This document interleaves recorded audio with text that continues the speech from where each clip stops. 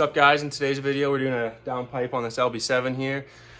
We got a bunch of other stuff out here, but you don't need to take it all out. Just we're doing the injectors as well. But these bolts right here, they're 12 mil 12 point, and they're kind of a pain to get at. So the trick that we found best is you just get a little wrench here. Okay, so you just put a wrench on there, then we get the ratchet strap, tie it to the cross, or just the support beam there. And then basically, you just put that on there and crank it super tight, and it's tight, but it cracks it. So we'll update you once we get a couple more off here. Yeah, so you just get the ratchet on there with the wrench. Just crank.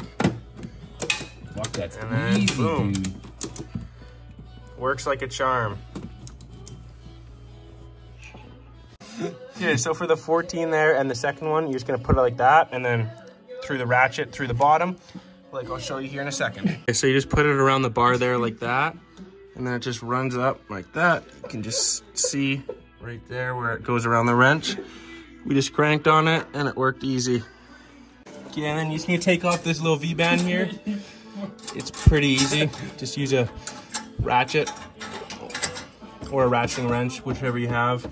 Just like leave it like that, and it should be good. So to take the downpipe out here, you just gotta take your glow plug module out, and then just loosen off the tranny line here. This right here is the stock downpipe. The dipstick. So yeah, and then you can just kind of wiggle it, and then it helps us to get someone down there with a pry bar. Just pry it up right through there, and then it just came right out pretty easy. Actually took 2 minutes.